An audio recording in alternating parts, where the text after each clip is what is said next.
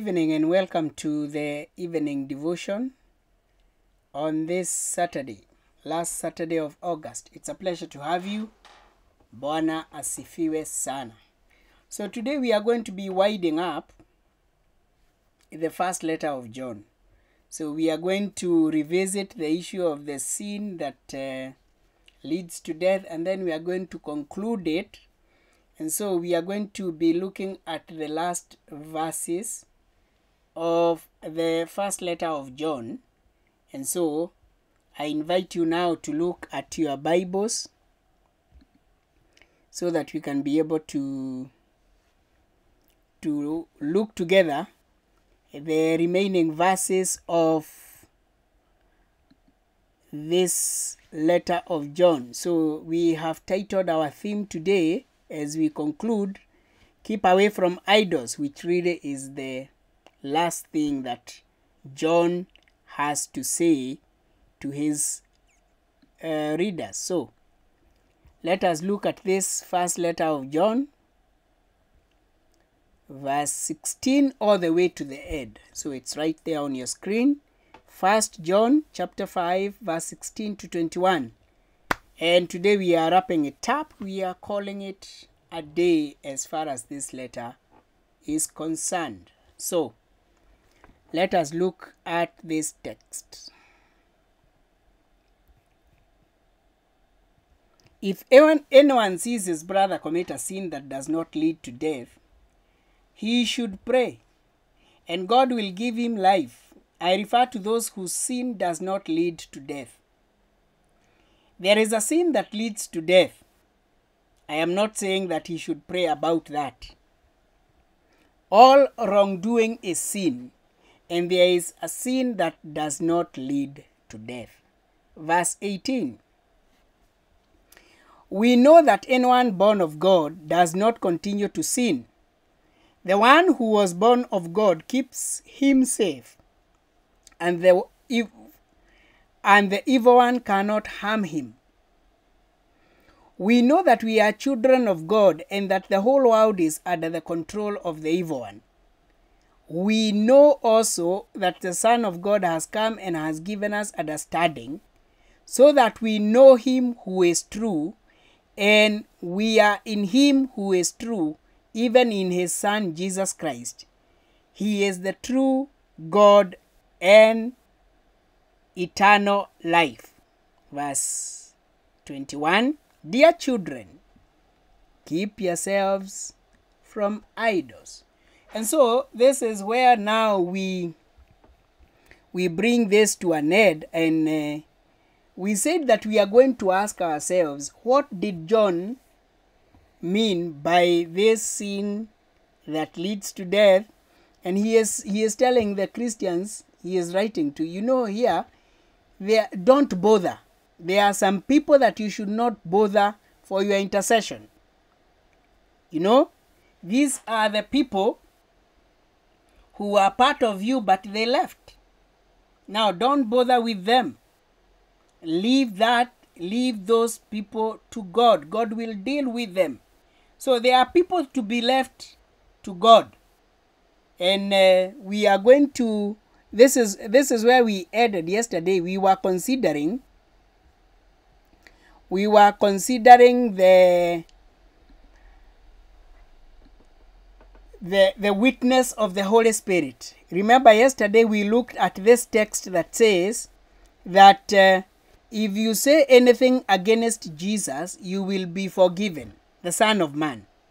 But if you blaspheme against the Holy Spirit of God, you will not be forgiven. That is what we were saying yesterday. And so the reason why the Holy Spirit is such an important person for the Christian is that he is the one we have. Between now and eternity, all we have is the Holy Spirit of God. He is the one who leads us in all truth. Remember, we have read the text of John, and he is at pains to say that we know the truth. We know Jesus Christ. We know that Jesus is God. We know that we have eternal life. All these things we know. How do we know? We know them by the witness of the Holy Spirit. And therefore, it is important for us to understand. Now, what did John, and the question we are asking here is, what did John have in mind when he was penning this? And this is what he had in mind. From the context of the letter, he must be thinking about the antichrists. These are the people who have sin that leads to death. They have rejected Jesus Christ. They have rejected the lordship of Jesus Christ. They have rejected the witness of the apostles. Forget about the ultimate Antichrist who will be revealed at the end of the age. John tells us that even now, many antichrists have risen up. And these are the people who have denied Jesus Christ. If people deny Jesus Christ, we have no business with them. If they say, look here, we don't believe in Jesus Christ, and we don't believe that he is there. If they deny, and remember the people here who are being called the Antichrists, they were part of the Christian faith, and then they left the fellowship. Now, these are people that John is warning his hearers that they should be very careful about, because these are people who have come up with a strange and false doctrine, and therefore they should be very careful about them. In fact, they should have nothing to do with them. The Antichrists were the false teachers. And just like there were false teachers in John's day, even today we have false teachers who come with all manner of strange doctrines. And we are warned, have nothing to do with those people.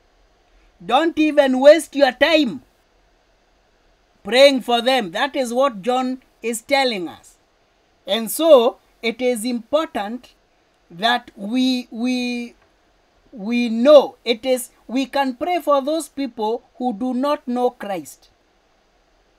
We can pray for those people who have never heard the gospel. We can also pray for those people who have known Christ and are backsliding. They are falling in sin, but not the sin that leads to death. They have not denied the faith. They have stumbled. They have fallen. They need our prayers. We need to pray for them. But those people who have said, and categorically they have said, that we don't care, we don't believe in what you are believing a lie. Now, those people, we have nothing to do with them. We leave such people to the eternal mercies of God. And that is what John is referring to here as the people who have sinned the sin that leads to death. And this is because these people, they have denied the key witness of the Holy Spirit, that Jesus is God. And because of that, then we have nothing to do with them. We have other issues to pray about, and therefore we should concentrate on praying for those other things. And so finally, John says that without any elaboration, he says, this is the concluding verse. He says, "Dear children, keep yourself from idols." Again, it is the same theme that has been taken. These people, the false teachers, they have become idolaters.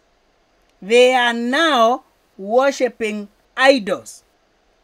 They have denied the faith. And we are told that anything that raises itself above God is an idol. And we are warned against idol worship.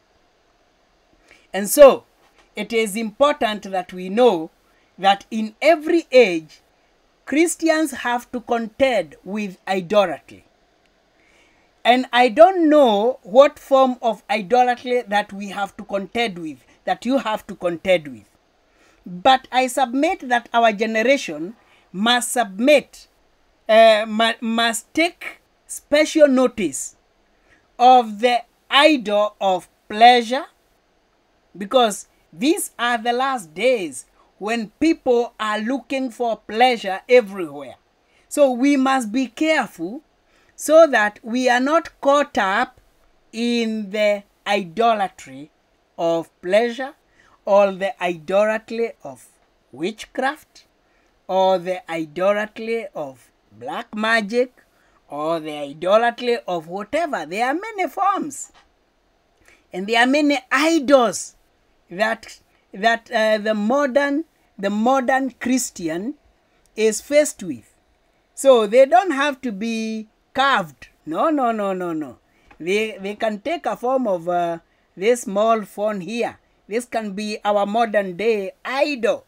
So it is important that we understand that anything that takes the place of God becomes an idol. And John concludes this letter by warning that we need to be very careful lest we find ourselves worshipping idols. So may the Lord help us so that we can truly worship Him, and so that we can truly avoid the pitfalls of the Christians that we have read about in Scripture, because their example is written there for our instruction. So that brings us to the end of this first letter of John. And so from next week, we are going to be considering a new book. And I trust that during this engagement of the first letter of John, I hope that you are now better equipped. I hope that you understand the Bible a little better. Even as we continue learning every day, it is a learning moment. We are perpetual students of Scripture. So we will continue learning, and every day the Word of God comes to us in a new way. So may the Lord bless us, and may the Lord help us to keep away from idolatry. May the Lord help us to keep away from grieving the Holy Spirit. May the Lord help us to trust Him and to trust the witness of the Holy Spirit that Jesus Christ indeed is our Lord and our Savior. In the name of the Father, and of the Son, and of the Holy Spirit, and all of us say, Amen. Let us pray. Gracious and everlasting Master, we thank you because of the first letter of John. We thank you because of the many, many lessons that we have learned. We thank you because of the many warnings that are there. And we thank you because of the last warning of the letter, that we should keep away from idols. And so we pray that you may search our hearts.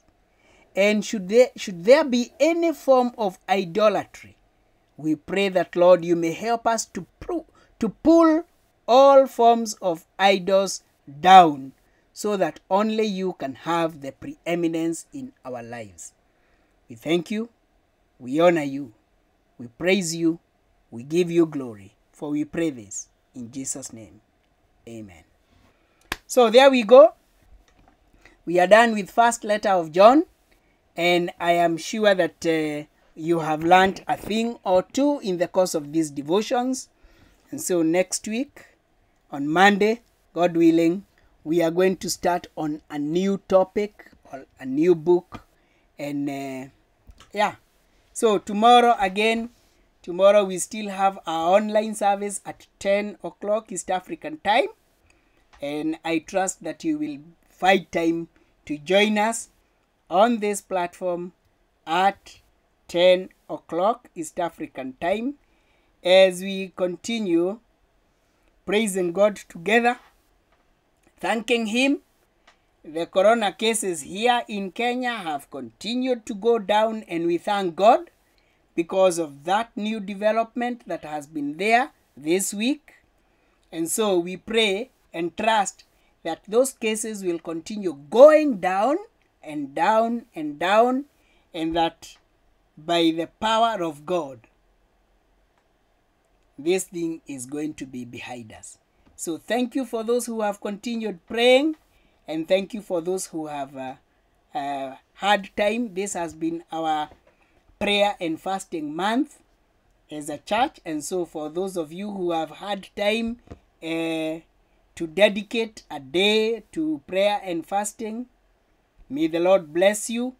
Who knows? Maybe it is your prayer that is touching the throne of grace. So let us keep in touch. Let us keep praying for one another. So tomorrow we hope to be streaming the service live from the CCIC, not from home, because next Sunday we hope to reopen our church. We had said that we are closed for August, and we hope to reopen on Sunday the 6th. So we are going to give you details on how we are going to go about the reopening, so that we can be able to take care of the Ministry of Health protocols on COVID-19. So thank you very much. Those of you who are on my screen, mbarikiwe sana. Ann Bogwa, Jackson Ginyi, Francis Karaoke, Ann Mudhami, Ann Abe, Wadirango Karaoke, Priscilla Kerode, Helen, Nancy Mogore, Jesse Makumi, Gladys Kibe, Isaac Karato, Ann Wanjiko, Ruo Wandongo, Matthew Manjale, Agnes Moge, Purity Njiro, yes, Faith Megishi. God bless you. So thank you very much. Thank you for tuning in, and have a very blessed night ahead. See you tomorrow, God willing.